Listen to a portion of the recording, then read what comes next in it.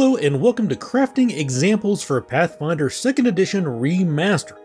If you haven't already watched our video on basic crafting rules, you should probably do so before viewing this example.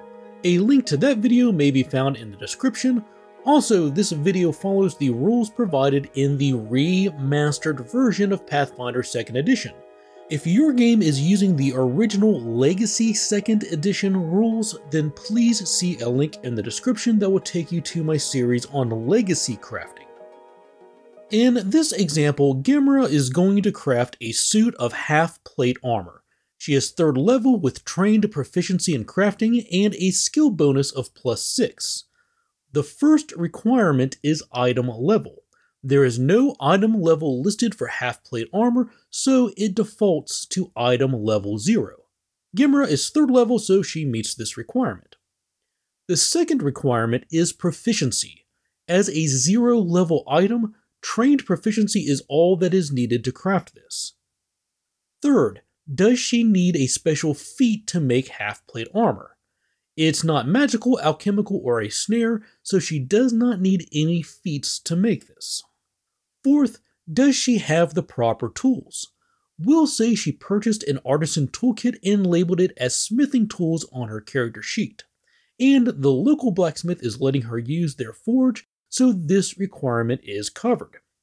Fifth, does she have a formula for half-plate armor?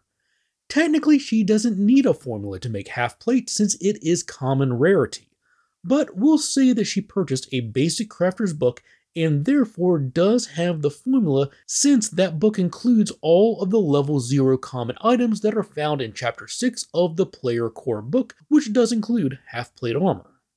And the last requirement is materials.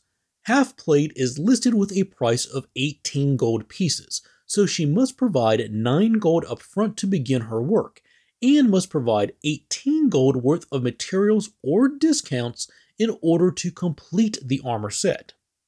She spends 1 day of downtime working on the armor, at the end of which her player rolls a crafting skill check. Note that she is able to roll this check after only 1 day of work because she has the formula. If she was not crafting with the formula, she would need to spend 2 days of downtime working before rolling this check. She rolls her crafting skill, and the GM compares the total to a DC that they set in secret. For this, we'll say the GM set a DC of 14. Gimra rolls a d20 and adds her crafting bonus of +6. If she rolls a 7 on the die, then she fails, which means that her day of work was wasted, but she still gets her 9 gold pieces worth of materials back and can try again tomorrow. If she rolls a natural 1, then she critically fails and not only wasted her day of work, but also loses 10% of the materials. In this case, we convert the 9 gold pieces to 90 silver pieces, and she loses 10% of that, or 9 silver, leaving her with 81 silver pieces worth of material.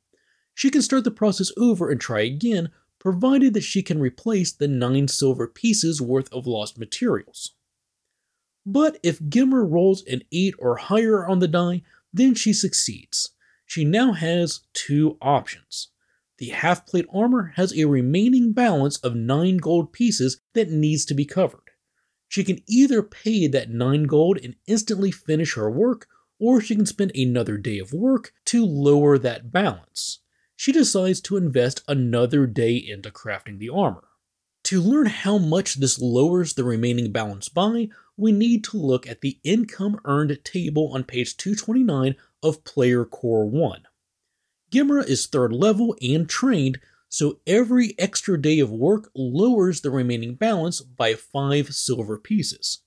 If she had rolled a critical success, then she would be treated as if she was 4th level and would lower the balance by 7 silver pieces after each extra day of work. But for this example, we're going to say that she succeeded but not critically succeeded, so after the 2nd day of work, the remaining balance lowers from 9 gold pieces to 8 gold and 5 silver, or it might just be easier to call it 85 silver pieces. At this rate, it will take her more than 2 weeks of additional work to finish the suit of armor, but she only expects to have 3 more days of downtime before her party leaves town to continue their adventures. So she decides to spend the rest of her available time working on the armor, which lowers the remaining balance from 85 silver to 70, and at the end of the 5th day of work, she pays the remaining 70 silver pieces to finish her suit of half-plate armor. She and her GM are provided as much flexibility as they like to explain this within the narrative. It's unlikely that on the evening of the 5th day, Gimra simply threw 7 gold coins at the half-finished suit of armor and it magically completed. Instead, she and her GM decide to explain the final expense as money she paid to a trio of local apprentice blacksmiths who assisted her throughout the process so she could complete the entire suit of armor in only 5 days. If you would like to see the companion course that explains the rules behind this example, you can find a link to it in the description. If you have any questions, please leave them in the comments, and I would like to take a quick moment to thank everyone who supports me in this channel by clicking the like button, subscribing to the channel, or subscribing to the Patreon. Thanks for watching, take care, and happy gaming!